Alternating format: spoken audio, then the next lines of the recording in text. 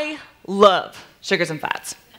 I love them, I do. And I know that you all do too. And the reason for that is not because I'm a mind reader or even because I see a few in the front row drooling over my Ben & Jerry's. I know this because I'm an evolutionary biologist. And so your love for fats and sugars is the same as mine because, well, it's the same as our ancestors. And it's this love, these cravings for fats and sugars that allowed our ancestors to survive those long, cold winter nights, rewarding them with a few extra pounds to get through the lean months. And the same perceived deliciousness that at least I get to experience right now. So, breakfast of champions, excuse me. Of course, our environment has changed a little bit since back in those days. McDonald's then wasn't around every corner, and well, Ben & Jerry, they were the guys that lived in the cave next door, and their main flavor was antelope. So despite the significant changes, right, to our accessibility in fats and sugars, and probably our needs for fats and sugars, this hasn't stopped a ghost from our evolutionary past from haunting our taste buds, convincing us that we still require these flavors. And I'd argue that this really isn't the only evolutionary ghost that's currently wreaking havoc on society. Never in my lifetime have I seen our country or our world as divided as it is today. There are battle cries against Muslims, homosexuals, immigrants. Even, as we cry for Brussels and Paris, there's atrocities committed in Chad, Nigeria. Wars are waging ever onward in Afghanistan and Syria. And I'm not trying to leave anybody off the list. It's just the list has been so long.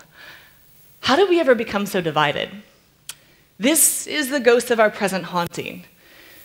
It's our divisiveness that I'd argue shares roots with our sweet tooth.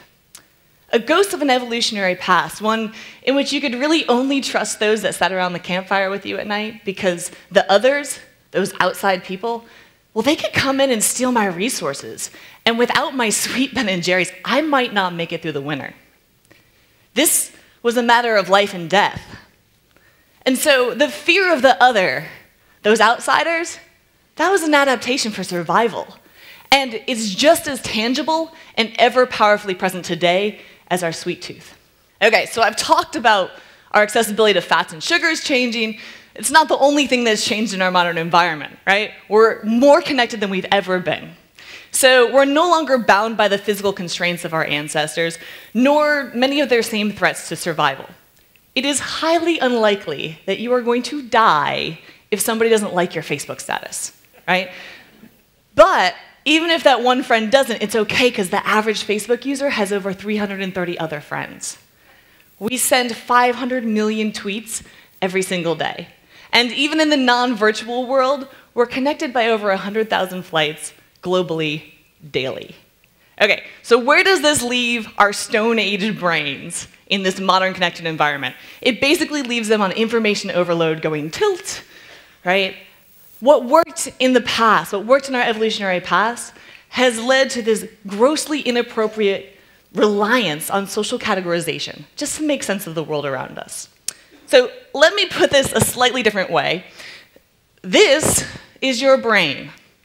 Highly adapted, right? Really well, I guess really great at identifying people, places, objects in an environment where your individuals that you hung out with hovered around 20 or so. This is your brain on 7 billion people, constantly betraying you by overextending the same strategies that worked so well in our evolutionary past. It's rare today that a single individual can be representative of an entire group of people.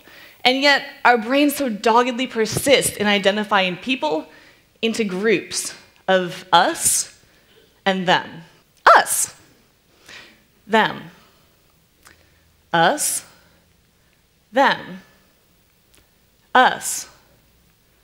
Them. I often envision, like many cinematics before me, a truly outside other, some alien species coming in and threatening the survival of the human species. I can't imagine a more rapid or better way for us to truly unite as one collective force, humans versus aliens. Right, but barring some massive alien invasion, what hope is there for us to unite? I think there is hope, and I think that hope comes in the form of Kale. Bear with me on this. Bear with me on this. So 10 years ago, you all had not heard of Kale. Trust me, even if you're some weird vegetarian hippie, and I can talk about you like that because you're one of my in-group, okay? You hadn't heard of kale. It's a weird, bitter vegetable. Nobody really likes it until it was repositioned as kale chips. Chips. I can get down with some chips. Deep fried, salted. I love chips. So suddenly you started to see kale in its less processed form in grocery stores and in smoothie bars. And before you knew it, you couldn't turn around without seeing kale. It was everywhere. It had become a part of us, a part of our culture. We embraced it. This is what we need to do with people. We need to take the others, the outsiders, the weird ones, and make them a little more like us, a little more familiar, like we did kale. So I invite you to participate with me, just quickly, in a little experiment. I want you to think of some outsider, some individual that's different from you, not in your in-group. Now, we're going to make them a little more familiar. Do not coat them in oil and salt like kale. That's weird. That's weird. Imagine instead, picture them as a mother or a father or a child. If you happen to be religious, imagine this other person as a practicer of a religion. It may not be the same religion as yours, but still somebody who recognizes a higher power and worships and respects them. If that doesn't work for you, do what I do, and just imagine the other as another lover of Ben & Jerry's. Our modern environment hasn't left us completely ill-equipped for coping with these evolutionary ghosts. In fact, the media that we stream into our homes daily provides a powerful opportunity for us to redefine and reposition those others as a bit more familiar. This could be, as a matter of fact, an opportunity for us to see this as the ghosts of our evolutionary future. Something that helps us predict new cultural norms, expands our in-groups. Let me give you an example. I have a dear friend of mine who's very active in the Bosnian refugee crisis, and she's been back and forth to Bosnia for a number of years. When she first came back from her first trip, we were having a discussion about the culture of homosexuality in Bosnia. I can sum it up really quick, right? Gay was not okay. Not something we talked about. Okay, they were the other, they were shunned, they were ostracized. They were the outgroup. She recently returned from another trip, and she had a very different story to tell. Suddenly, gay was the coolest thing you could be. You couldn't get any cooler than to have a gay best friend.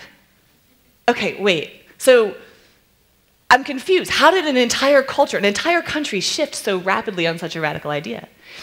Turns out that they'd been showing reruns of Will and Grace in Bosnia for the past 5 years. Judging by the laughter, I'm assuming you all remember that Will and Grace is a sitcom about a gay man, Will, living with his friend Grace. Incredible. So recently, a slightly more scientific approach to this same phenomenon was conducted by a graduate student by the name of Sahar Maher. Okay, so she took a group of participants, and she split them, and one half of the group watched Little Mosque on the Prairie. It's a real thing, okay? It's a Canadian sitcom about a Muslim family living in small-town Canada, maybe experiencing a few culture clashes, as you might imagine. The other group was assigned to watch reruns of Friends, an American sitcom having little, let's be honest, nothing to do with Muslim culture or identity. Okay, so the remarkable bit of this study is that even 6 weeks after the final episode of these two sitcoms had been watched, participants were tested, and the group that had been assigned to watch Little Mosque on the Prairie showed a significant reduction in their anti-Muslim biases, whereas those that had watched Friends showed no difference in their prejudices. We're living at a critical tipping point in our evolutionary history, one in which we must face the consequences of blindly following our evolutionary ghosts. We know that doing this, well, it's not good for us, right? These habits aren't good for us. We should have outgrown, we definitely should have outgrown our needs for fats and sugars, or our cravings for fats and sugars in an accessible world like this. And to the same effect, we should have outgrown our outgroups. There's no room for outgroups in our modern connected society, save perhaps one. And we need to make sure that that outgroup is comprised of individuals that despise things diverse. A monoculture of hate cannot grow. It will wither away and die, overrun and outcompeted by the cooperative and diverse in-groups that surround it. So it's our responsibility not to feed this monoculture with fear, but rather to fertilize it with hope and familiarity, and feed that kaleidoscope of our ever-expanding in-group. It's time that we give up the ghosts, and maybe eat a little kale along the way. Thank you so much.